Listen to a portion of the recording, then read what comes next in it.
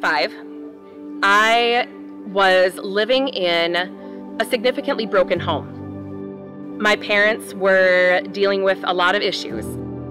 Had it not been for the sanctuary of camp,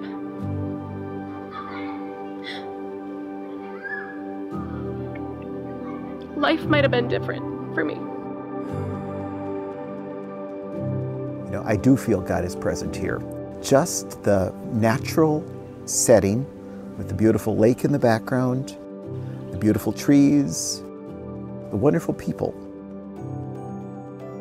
Well, God is working in every one of our lives every day, and we don't often know how and why. I can feel God's presence as community is being built.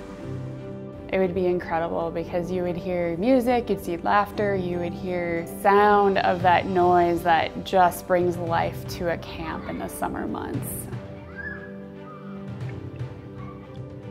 Shetek was started in the mid-1930s as part of a government program where the workers that stayed out here at camp then built the dikes that connect the islands. World War II broke out though then, so the camp was abandoned. And there were a group of pastors in the area who knew about the site and thought it would be a wonderful place for a Bible camp. And so they worked with the state, and then eventually they bought the property in 1947 and started doing programming on the site, and then developed the site into the ministry that it is today.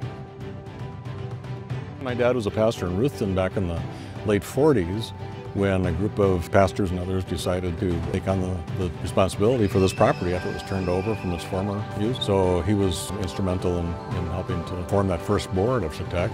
And my dad claimed, he's been gone now for a few years, but claimed that it was his idea to put that cross over the door going into the old building.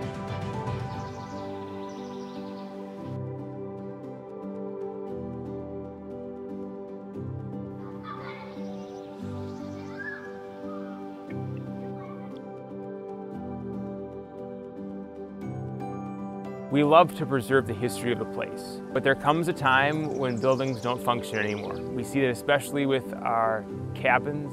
I believe they were built by the WPA.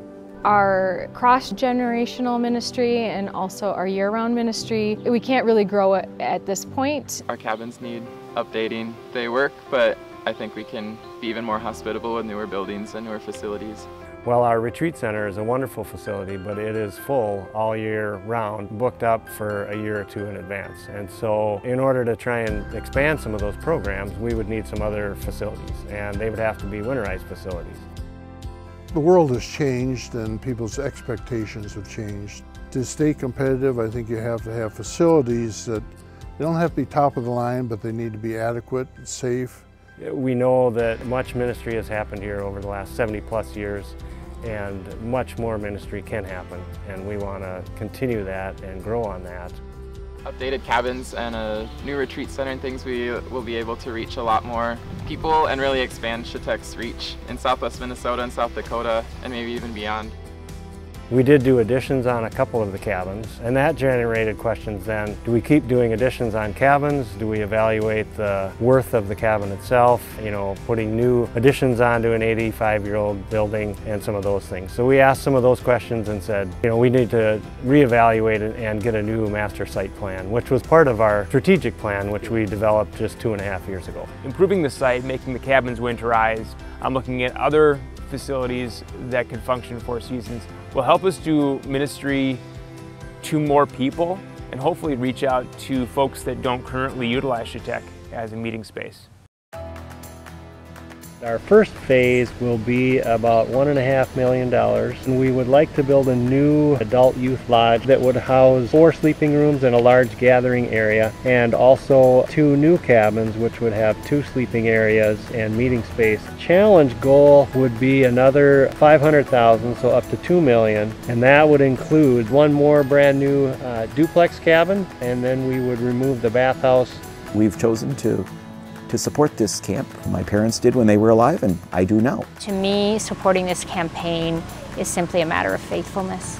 I just hope that people, as we move forward with this campaign, reflect upon what Shetek has been and what Shetek can be. I'm starting at seminary in the fall, and this is a place where I've really felt God calling me to work in the church. Think about the impact that camp made in your life and start thinking about the way in which you can make an impact in a campaign like this, the ways that you can give.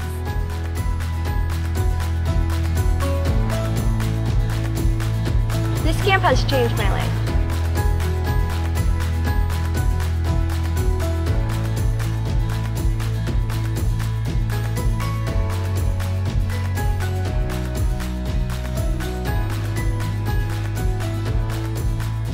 Shetek is awesome and this has changed my life.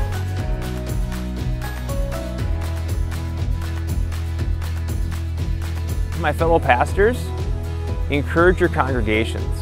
Get people on site any way you can. There's lots of different programs. And once people have an experience in this place, then they'll understand what we're trying to do here.